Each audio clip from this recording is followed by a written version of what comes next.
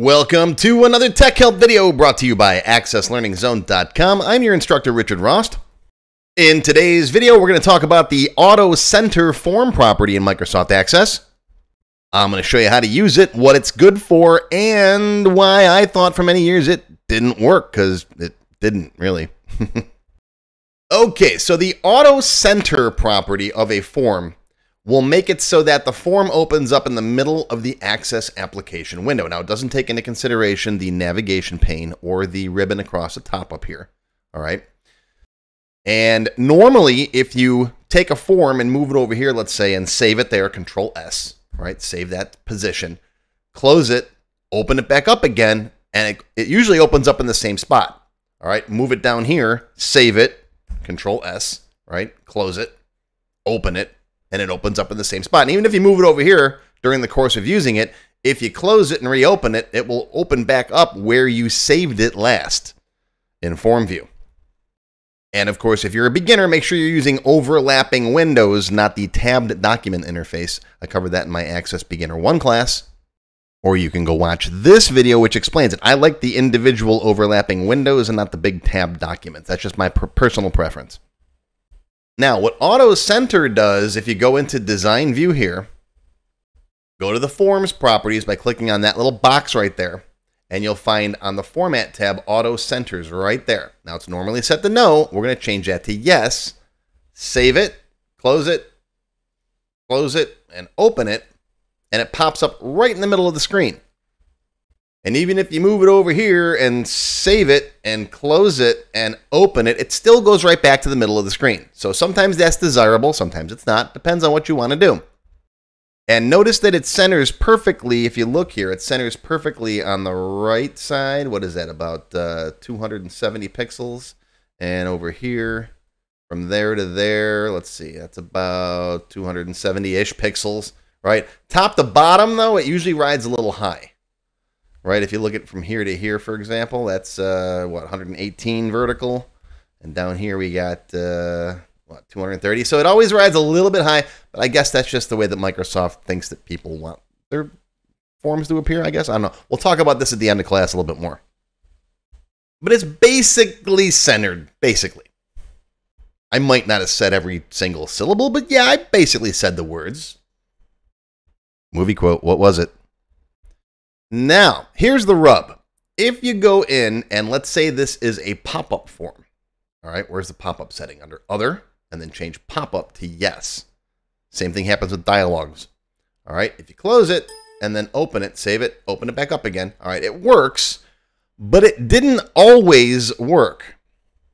It used to happen a lot in older versions of Access, especially with multi-monitor setups, and I've had a multi-monitor setup since I can remember. Probably going back since the 90s. If you had access on one screen, the pop-up window could appear anywhere. It could appear on the different screen in different locations.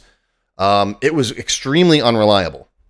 In fact, if you go and Google Access Auto Center not working for pop-up or dialog forms, there's tons of discussions from around that time period. 2007, 2002, 2011, 2013. It seems like Microsoft fixed this somewhere around 2013, but I never got the memo. I just stopped using it. I don't really like to use pop-up forms in general. I usually try to stay away from them, mostly because of this problem, because they're very unreliable where they appear. And so I kind of wrote them off years and years ago. In fact, if you are a beginner and you want to learn more about modal and pop-up windows, go watch this video. I talk about them in a lot more detail and why I generally don't use pop-up forms.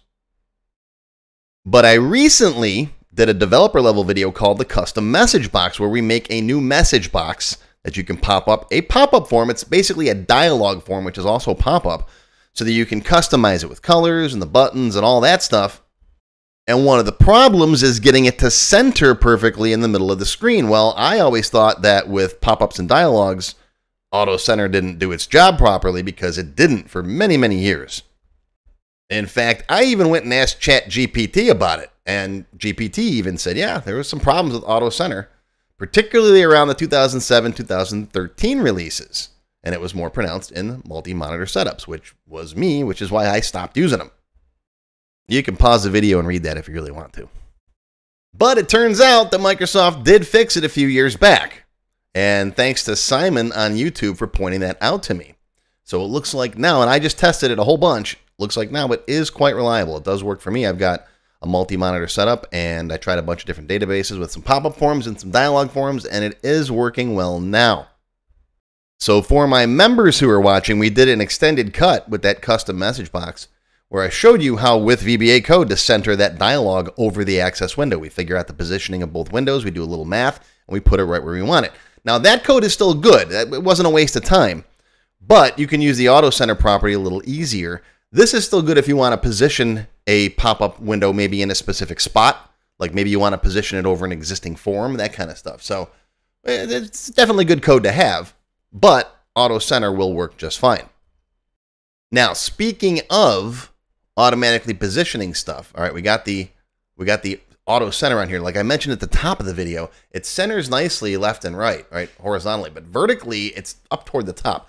And I think that's by design. I think Microsoft realizes that pop-ups usually you want them to be a little higher because it was exactly centered. It would be kind of down here, right? And it does kind of look a little low visually. So how can we adjust that? Well, here's a little bonus for developers. And if you're not a developer yet and you want to be, go watch my intro to VBA video. It's about 20 minutes long and it teaches you everything you need to know to get started. Don't be scared. VBA is easy to learn. And you only need to know a couple commands to make some really cool stuff. Anyways, all you got to do is tell this form, hey, after you open and your auto center property kicks in, move down just a little bit.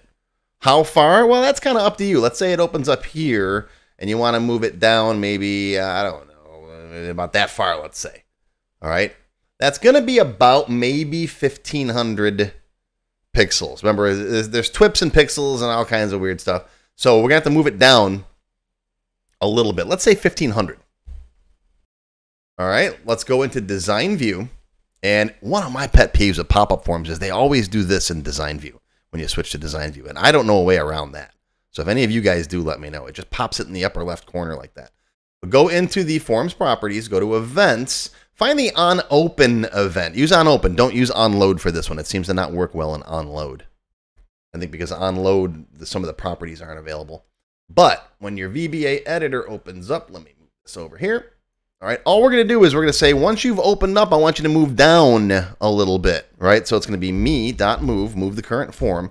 Now, the left property is required. Notice how it's not in brackets and italicized. That means you got to put it in there. But I don't want to change the left. If I don't want to say 0 either, right? Because that'll move it back to the left. So we have to put in there the current left position, which is me.window_left, right? Whatever the current left position is, and we're not moving it up and down. That should be an optional property, Access team. Change that, will you? Okay, get on that one. No, I'm just kidding. All right, top now, top. I want it to go down, right? I want to increase this value a certain amount. So we're going to say me.window top, wherever you are, plus maybe 1,500. Those are TWIPs, by the way, not pixels. The things you see, Windows works in pixels and Access works in TWIPs, and it's about a 15:1 ratio. It's a long, weird discussion. I'll have that in another video. I think I did it in the extended cut that I talked about earlier. All right, but save that. Let's close it. Close it. Close it. Open it. Boom. There you go. See? It opened up auto-centered about up here, and then it moved down a little bit. That's all you got to do. If you think that's a bit too much, or if you want more, well, you just put it where you want to put it. You want to move it down a whole lot? Move it down 4,000. All right? Open it up. Boom. And it opened up on my other monitor. That was way too much. Let me see here. Yeah, oh, there it goes. Okay. Yeah, and sometimes when you move those coordinates, the form resizes just a little bit. So it's not perfect. That's not perfect. But I think this is about a good setting here. Let's see. Close it. Open it. Yeah, that's good. That looks good. All right. So that's the auto center property and why I generally haven't used it for many years and why I avoid pop-up forms and all that stuff. And thanks again to Simon for pointing this out to me. And that's going to be your tech help video for today. I hope you learned something. I learned something. I love when you guys teach me stuff, right? Because I do this all day long. I've been doing it for 30 years. And every now and then, especially when you guys point out to me things that have changed that I've missed, right? Because I learned Access back in the 90s and 2000s and coming up, and there's some stuff that I haven't used a lot, and I don't always catch it when the Microsoft team puts in new features. It was different back in the day when, like, a big new version's coming out, Access 2003 or 2007, and you'd buy the book and you'd read what was new, right? But now, especially with Office 365, they're constantly pushing new stuff out, including bugs. But no, just kidding. So I sometimes miss new stuff myself. So I love it. If you guys come up with anything new that I might have missed in a video or I don't know about, I love when you guys teach me too. I love this, a two-way conversation. So feel free to post in the comments down below or even drop me an email and let me know, hey, Rick, you messed up. This works now. Oh, okay, great. There's a lot of stuff that I skipped, like form layouts, for example, back in the day when I think they were released in 2007 when the ribbon was released. I still to this day don't really like form layouts, but they do have some good uses. For example, anchoring is really cool. I could talk forever about this stuff. I'm going to let you guys go. Live long and prosper, my friends. I'll see you next time. If you enjoyed this video, please give me a thumbs up and post any comments you may have below. I do try to read and answer all of them as soon as I can. Make sure you subscribe to my channel, which is completely free. Click the bell icon and select all to receive notifications when new videos are posted. Want to learn more? Click the Show More link below the video to find additional resources and links. YouTube does a pretty good job of hiding it. It's right down there. See this part of the description here, right? The name, the video's up here. There's a little Show More down there, right down the bottom. It's kind of hard to find. But once you click on that, you'll see a list of other videos, additional information related to the current topic, free lessons, and lots more. And YouTube no longer sends out email notifications when new videos are posted like they used to do. But if you'd like to get an email every time I post a new video, click on the link to join my mailing list. And you can pick how frequently to get emails from me, either as they happen, daily, weekly, or monthly. Now, if you'd like to become a paid member of my channel and receive all kinds of awesome perks, click on the Join button. You'll see a list of all the different membership levels that are available, each with its own special perks, including my extended cut videos, access to my code vault, lots of VBA source code in there, template downloads, and lots more. I'll talk more about these perks at the end of the video. Even if you don't want to commit to becoming a paid member and you'd like to help support my work, please feel free to click on the tip jar link. Your patronage is greatly appreciated and will help keep these free videos coming. I got some puppies to feed. But don't worry, no matter what, these free tech help videos are going to keep coming. As long as you keep watching them, I'll keep making more, and they'll always be free. Now, if you really want to learn Access and you haven't tried my free Access Level 1 course, check it out now. It covers all the basics of Microsoft Access, including building forms, queries, reports, and more. It's over 4 hours long. You can find it on my website or on my YouTube channel. I'll put a link down below you can click on. And did I mention it's completely free? The whole thing, free, 4 hours. Go watch it. And okay, a lot of you have told me that you don't have time to sit through a 4-hour course. So I do now have a quicker Microsoft Access for Beginners video that covers all the basics faster in about 30 minutes. And no, I didn't just put the video on fast forward. But I'll put a link to this down below as well.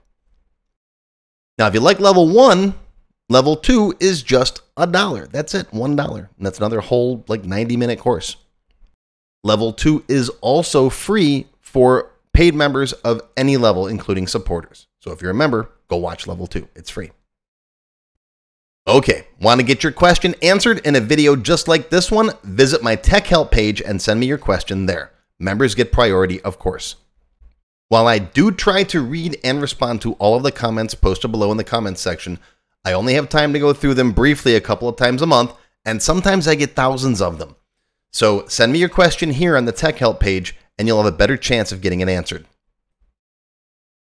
And while you're on my website, be sure to stop by my Access forum. We've got lots of lively conversations about Microsoft Access and other topics.